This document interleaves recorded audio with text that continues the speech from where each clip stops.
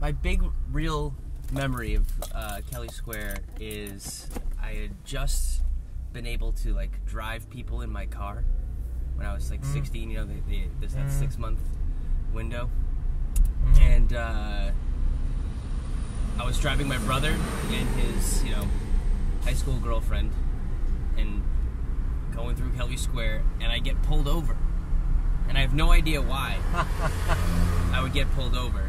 And the guy said I didn't stop at the stop sign. And I go, we'd all be dead if I didn't stop at the stop sign. I don't know what car you were watching, but I couldn't have rolled through it. Yeah. I had to stop. I'm terrified. I'm a brand new driver. And the guy goes, I saw it. It happened. Just, give me your license and registration. I was like, I'm telling you right now. I'm, a 16-year-old kid. Yeah. I'm telling you right now. Like, I'm no offense, officer, but you're wrong. We would all not be well right now if we rolled through Kelley Square. And he takes my license and registration, and he comes back, and